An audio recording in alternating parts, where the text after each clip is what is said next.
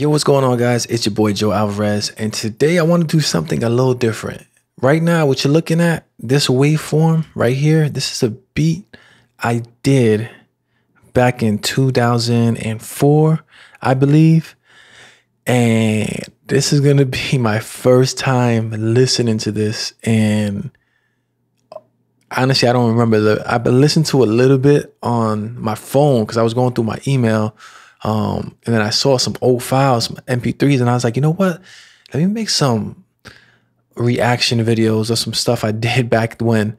So I haven't really fully heard this. I just listened to the intro and I was like, you know what? Let me do a review on this. And regretfully, I didn't save a lot of my stuff from when I first started producing, which was back in 1999, because after a couple years in, I was like, I'm still kind of trash. So I don't really want to keep none of this stuff. But I regret that because I don't have a lot of my archive stuff from back in the day. I only have a few remaining things. So this beat I'm about to play is essentially 16, 17 years old at this point, which is crazy. So I want to just listen to analyze and see if there's an evolution, to see if this beat was trash, to see if it was good, to see if I sounded like anyone else, just to give myself some type of reaction. So without further ado, I'm about to hit the play button on you right now, and let's see what happens. I'm a little nervous. I don't know why, but let's go.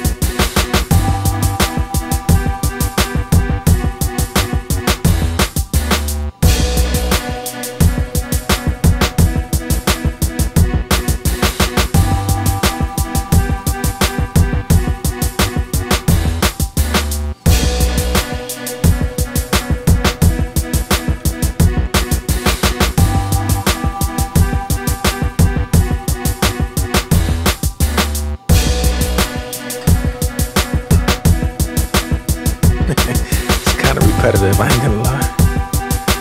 It's not changing up. Ah, there goes the change.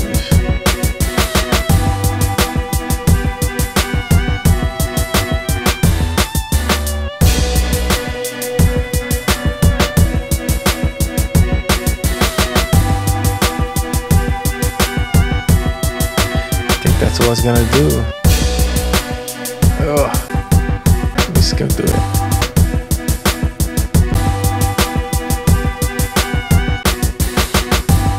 Yeah. Ooh, that's a little cringy. It's a little cringy for my taste. All right, so it's kind of cool, but it's also kind of whack at the same time. The mix, I definitely got way better at mixing. Like, I'm listening to this, I'm like, oh my God, that bass and that kick just sounds like there's no separation. Everything just sounds like clunked up together. And at the time, this was probably like 2004. I found this in my email, and it had like 2004 where I emailed it to one of my homies. So I probably could have made it 2003, 2004, which was shit, damn near 20 years ago almost. So this was maybe like 3 or 4 years into me playing around with beats. I say playing around because the first like year or two, I was just kind of just messing around. And then after that, everyone was kind of telling me, yo, you kind of dope, man. You should take this thing serious. And that's when I was like, all right, I'm all right. Let me see what happens. So then, and if you're listening to this, you can definitely hear that it's like a Dr. Dre ripoff. Because back then, when that Chronic 2001 came out in 99, man, I wanted to be like Dre back then. It was just like, I'll emulate everything he did and just try to learn and try to sound like that album, which was like, to me, one of the best mix albums of his generation, and probably one of the best produced albums of the hip hop generation. Anyway, I'm rambling on, but anyway, what I hear in this beat, I love the rhythm. My drums have always been on point. Rhythm is always something that's come to me pretty easily. Again, the mix sounds to me not like the older Joe listening to this. The mix sounds not good. It's, wouldn't say it's trash, but it's not good at all. It's like very mediocre to the kind of weak side. The arrangement sounds very repetitive. There's not a lot of changes beside those little clashes and the rhythm changes that kind of keep repeating itself. There's not a lot of other stuff going on in there. So I've definitely gotten way better at arranging, learning how to use effects to my advantage as a producer, got way better at mixing, way better at changing up the repetition and the repetitiveness of a beat. And I say that because you have to have some type of repetition in your music, but at the same time, you don't want to be overly repetitive, because then it just gets like this beat. It hits kind of hard at first, like, oh, it's kind of dope, but then it just keeps doing the same thing over and over again. So if I had to rate this beat on a grade scale, I ain't gonna lie, like, I'm probably gonna give this shit like a C minus, D plus, if there's a D plus.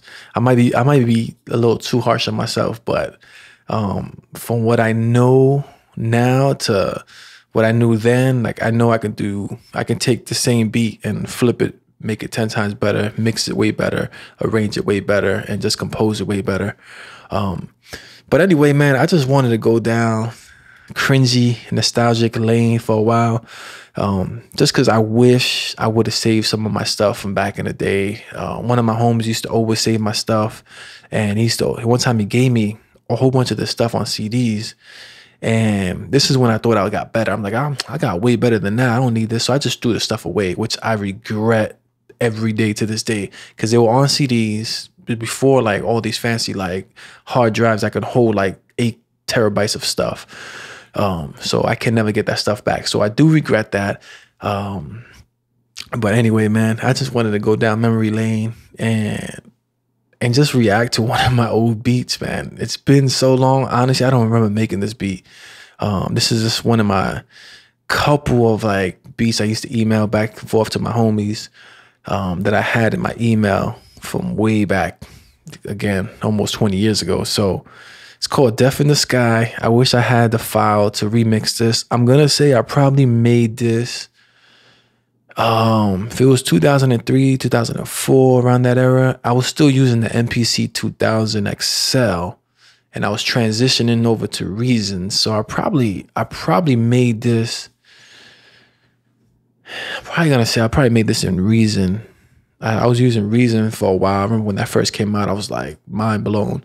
But then I realized I love my MPC, and I sold my MPC. That's one of my other biggest regrets, is selling my damn MPC. I wish I would never done that, because nowadays they're too damn expensive. The 2000 XL, not so much, but the 2000, the MPC 60, MPC 3000, those bad boys are super expensive. And I want to say I either use Reason for this or the MPC with the Triton rack. I sold the Triton rack. That's another thing I wish I would have kept. Not as much as the MPC, but just for nostalgic purposes. I feel like when I was young, I didn't appreciate all that cool stuff that I had. And I wish I would have kept it now, because it would have been great to implement now, especially what the boom bap era, the vintage lo-fi era. You know what I mean? That stuff kind of coming back to the front. Anyway, guys, I'm ranting, but this is definitely a reaction video. This is the reaction that I got.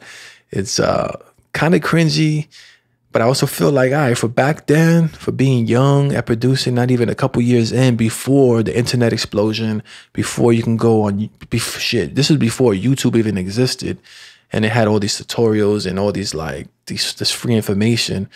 This is essentially what I learned on my own. Maybe, I don't even think Google was out back then, but I was using Yahoo as a search engine. I was using that just to learn the basics of compression, EQing, and scales, which I got kind of decent back then, but the information wasn't as grand and free as it is now. And they definitely have the websites and all the cool, you know, web magazines putting out all that good stuff. So, so again, I'm gonna rate this a C minus, D plus. Give it an A for effort for being so young in the game and not being musically trained and not really being taught by anyone. Just kind of grabbing it and going and see what I can make. Anyway, guys, I'd love to hear what you guys think about this beat. I appreciate you guys. Peace.